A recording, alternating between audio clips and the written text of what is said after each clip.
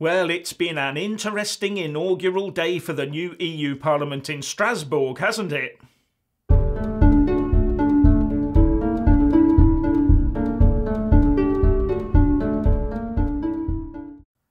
I'm not sure that the events of today are exactly what the Eurocrats wanted in their showcase, undemocratic parliamentary chamber. Firstly, MEPs from the Brexit Party, led by Nigel Farage, copied the 2014 UKIP trick of turning their backs on the EU flag whilst the EU anthem Ode to Joy was being played. Secondly, in a show of sartorial inelegance, the Lib Dem MEPs turned up wearing bright yellow anti-Brexit t-shirts, some with rather rude slogans on them. Now, had the Brexit Party MEPs turned up similarly attired with rude pro-Brexit slogans on them, then I'm sure our usual suspect pro-EU luvvies would have gone into a serious apoplectic meltdown. But the EU Parliament pantomime doesn't stop there, as 3 of the Spanish MEPs are barred from taking up their seats. The 3 concerned are those that headed up the Catalonia independence referendum that the Spanish authorities deemed as unlawful, while using some rather muscular tactics to shut the poll down. 1 of the 3 is now incarcerated in a Spanish jail, and 2 are holed up in Belgium, having fled to Brussels to evade capture by the Spanish authorities.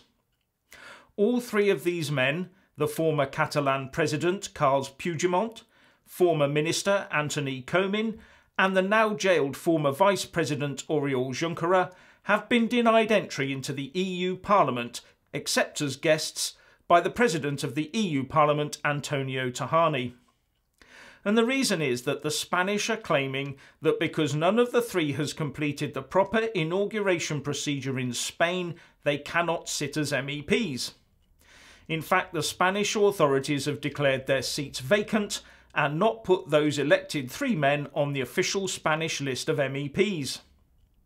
There is also the matter of immunity offered to MEPs. According to Madrid, Spanish MEPs can only enjoy that immunity if they have completed the proper procedures for becoming MEPs. And as the jailed Junqueras was not allowed to complete the procedure, and neither Puigdemont nor Comín could come back to Spain to complete the procedure without being arrested, then the Spanish authorities are saying that, as Spanish law trumps EU law here because of the national security angle and that they are not MEPs, they therefore have no immunity. All of this sounds a bit like a soap opera, doesn't it? And in the background, the EU leaders are still trying to carve out the top jobs of presidents of the Commission to take over from Jean-Claude Juncker, the President of the Parliament to take over from Antonio Tajani, and the President of the Council to take over from Donald Tusk, as well as the head of the European Central Bank to replace Mario Draghi. Some of the names of the suggested replacements will be completely unknown to all but the most geeky. Except possibly the head of the IMF, Christine Lagarde, who some are pushing to take over as president of the ECB. This process has so far taken 3 days, while horse trading goes on, and there are worries that the whole charade undermines the image of the EU. And with all these new presidents, it also gives plenty of scope, one imagines, for an update of the famous Nigel Farage "Who are you" speech. I wonder how many low-grade bank clerk types there are in there. Anyway, what do you think? Please share and comment, and thank you for watching.